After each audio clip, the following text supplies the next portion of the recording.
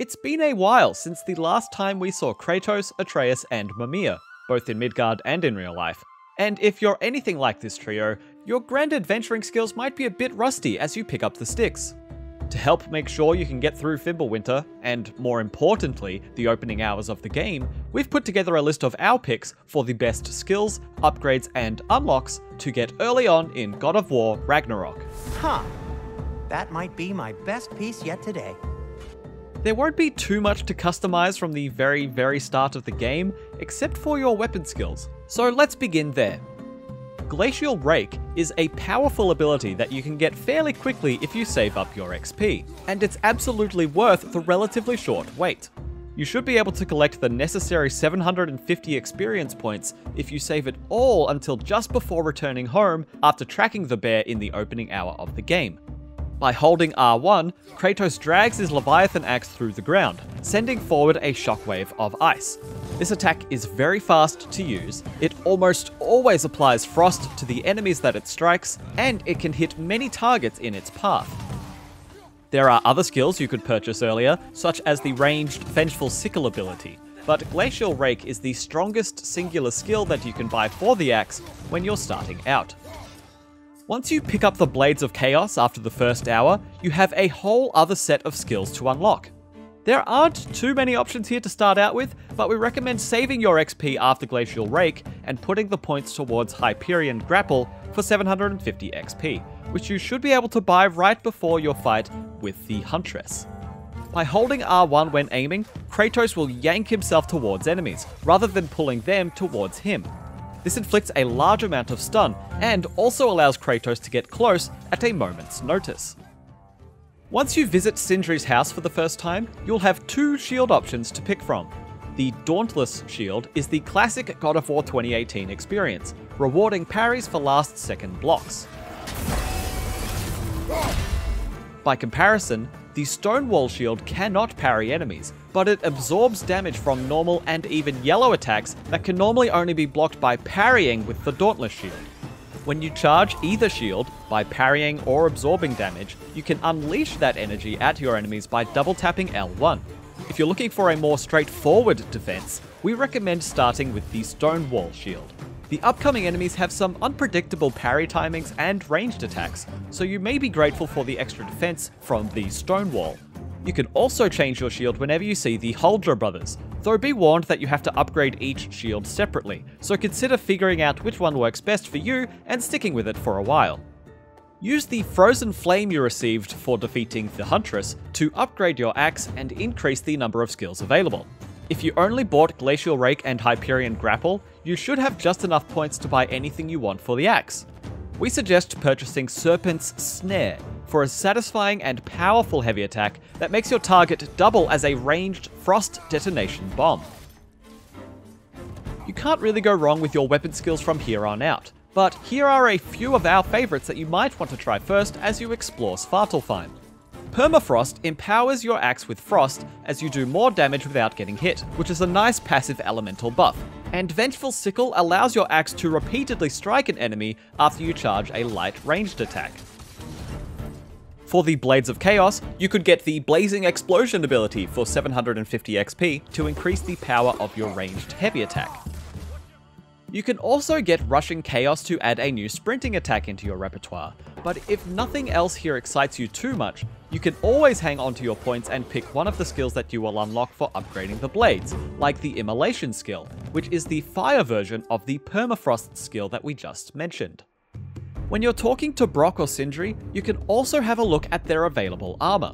You're probably only going to have enough hack silver to purchase one set at level 1, but here's what you can expect from each set of gear when it is one level stronger and it gains an extra perk.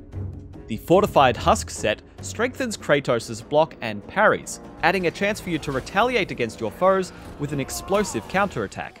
The Vidar's Might set is all about dealing more damage at the end of a combo, and empowering Kratos to do more damage afterwards for a period of time. Both sets are viable options, but if we had to recommend one over the other, the Fortified Husk set will keep your health above 0 for longer as you learn the combat systems. Each set of armor is made to work together, and you will receive compound bonuses for equipping the same armor pieces of a set, But you can also mix and match these if you want, say, a more protective piece of chest armor paired with wrist and waist armor that provides you with more damage. There's only 2 Leviathan axe handles to choose from early on, so we recommend continuing to use the Furious Maul grip that you equip from the chest back at the house. This is as good a time as any to mention that unlike the first game, you can keep your starting equipment and upgrade it all the way through to the end game, but it will be decidedly average in comparison to other equipment while it is still at lower levels. When you finally have enough points to unlock something for Atreus, you'll want to unlock his Watchful Protector ability. His skill tree is quite small at the moment, so you might feel inclined to save up for something more powerful, but Watchful Protector is a good one to get now, as it allows Atreus to distract enemies if Kratos is becoming overwhelmed, which is invaluable during tougher fights. When you first arrive in Svartalfheim, there will be a number of side areas where you can beach your boat. In this area where you learn how to freeze geysers, there's a Nornir chest with a health upgrade inside. Jump up on the tall outcropping by freezing the geyser closest to the beach and climbing on top. You should see all 3 Nornir seals from here, so break them with your axe and then open the chest.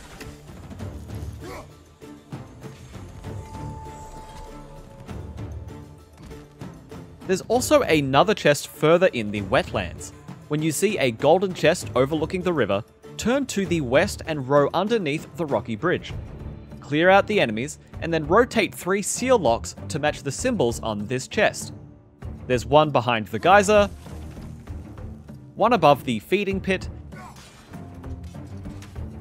and one on top of the upper area. Now open up the chest and claim your horn of blood mead to increase your rage meter.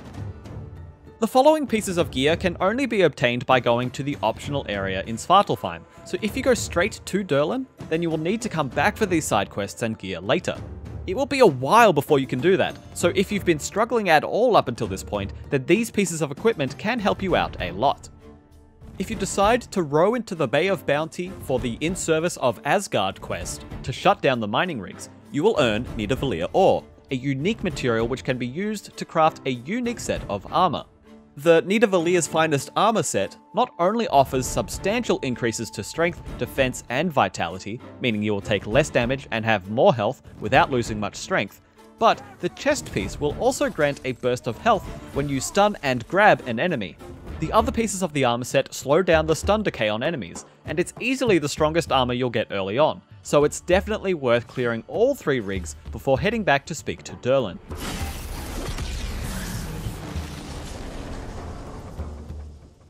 While in the Bay of Bounty, beach on the central island and go to the west of Sindri's shop.